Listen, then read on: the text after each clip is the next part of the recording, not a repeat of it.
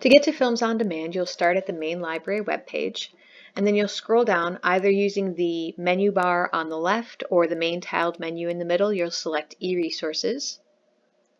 From there, you'll scroll down until you find Films on Demand and select it. Here, if you're not already logged into MyShelton in your browser, you'll be directed to log in. If you're already logged in, it'll take you straight to where you need to go.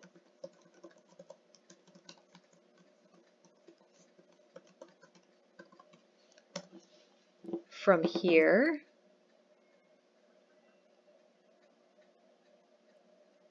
you will select Films on Demand and it will take you right to the database. You can begin your search here.